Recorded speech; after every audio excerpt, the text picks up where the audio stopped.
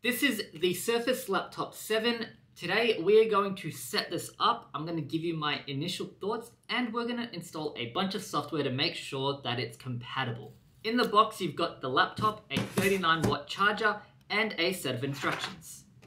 My Surface laptop was about 50% charged straight out of the box, which means I could just jump straight into the initial setup. This is your typical setup, setting your language, your keyboard defaults, connecting to your home Wi-Fi. Setting up face unlock, which is pretty cool. Instead of having a fingerprint sensor, it will detect your face and automatically unlock for you. This feature seems to work really well. It was consistently unlocking my laptop within a second and also, more surprisingly, working in a dark room at night.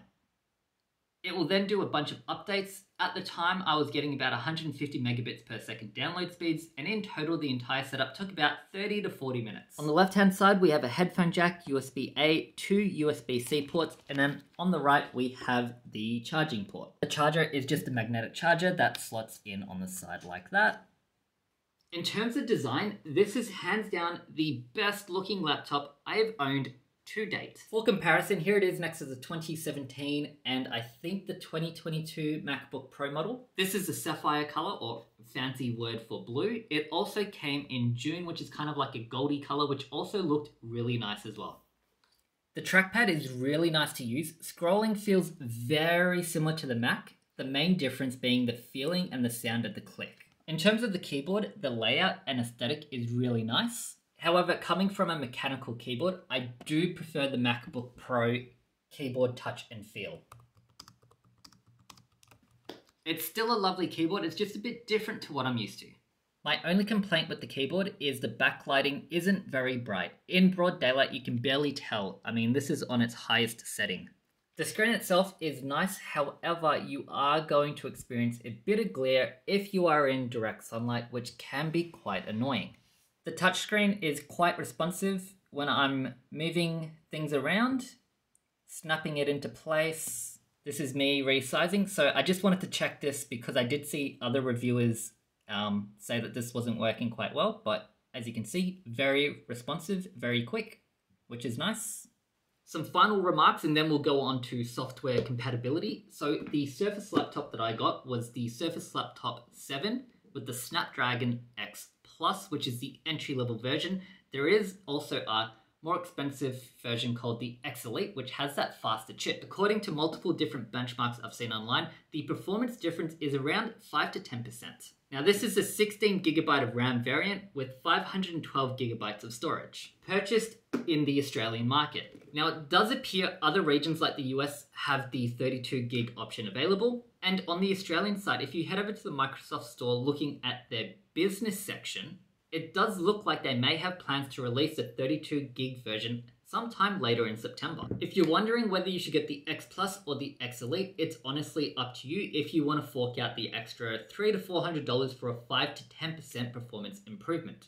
I went for the X Plus 512 gigabytes of storage only because my MacBook Pro died and I didn't want to spend lots of money to fix it. And also, at the same time, my home PC died. I had a dire need to get something quick smart, and this is the only variant I could get in the Sapphire Blue. Now, when it comes to storage, because I got the X Plus, they do have a 256 gigabyte storage option. It wasn't available, which is why I didn't get it, but I would recommend purchasing the smallest storage option possible, as long as all the other specs remain the same for the variant you're after. And the reason I say that is it's extremely easy to replace the SSDs on these. These simply pop out, you take the back cover off, and you can unslot the SSD drive. For like $200, you can chuck a 2 terabyte SSD in there, get better performance, and not pay $1,000 for the top of the range storage. Overall, this is the best looking laptop I have seen on the market. What's really nice is there's like no fingerprints. I've been putting my fingers all around this and like it's still clean, which is really nice. Now let's have a look at software compatibility. I currently have a keyboard and a mouse plugged into my monitor, and I want to see if I can connect it to my Surface Laptop 7 via a generic dongle instead of having to purchase their dock. So let's take a look. We're going to plug this into one of the USB-C slots. Alright, it's picked up the desktop, however the resolution isn't quite right. The mouse is working and the keyboard as well, which is a good sign. Let me see if I can fix up the resolution.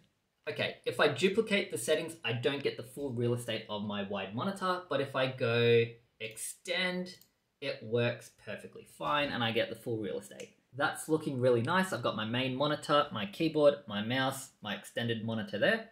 Now I'm going to go ahead and see if all the software I need will work with this ARM-based processor. I've been editing the video you're watching right now in Davinci Resolve for the last hour, and I can say it's worked really well. The performance is super snappy, but I did hit one snag that I want to show you now. Now, all of this timeline footage is 4K H.264. It works really well, so I can play my timeline footage seamlessly. I can click around with no issues. Yeah, clicking around, it's really quick.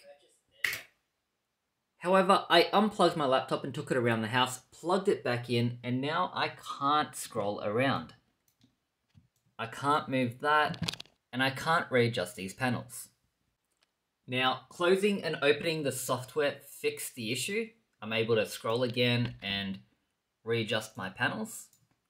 So while performance for video editing is really good, I was able to edit this entire video on the Surface laptop itself. However, because you have to use the public beta version of their software, you are going to run into those weird, quirky kind of software related issues. Now, I also installed a bunch of software. I can confirm Google Chrome, Firefox, Canva, Notion, Spotify, CapCut, Steam, they all work on this laptop. I was able to get Wallpaper Engine running so I can have my dynamic backgrounds. In terms of games, this laptop performs very poorly. I tried Palworld, it just ran like garbage. It did, however, play less GPU intensive games like Octopath Traveler 2 quite well, but there have been reports by others for online games of anti-cheating software being detected because you're on an ARM-based processor. So while I love this laptop, do not get it for gaming because you will be disappointed. My overall initial impressions of this laptop is it's a really nice looking laptop, and while I know not every game or application is going to be supported based on the ARM architecture, I'm more than thrilled that I can edit 4K videos in Davinci Resolve, and all of my basic tools for content creation that I need just work. This laptop is not going to be for everyone, but so far I am really impressed with the look, the aesthetics, the build quality, and the performance. Now I am going to be using the Surface Laptop 7 as my main computer for the next couple of months. I'll post a follow-up review in a couple of weeks, not of benchmarks, but actual real-world performance. I want to give you tangible feedback based on actually using this device day in, day out. If you have any questions or want me to check out any software compatibility for you guys, let me know in the comments down below.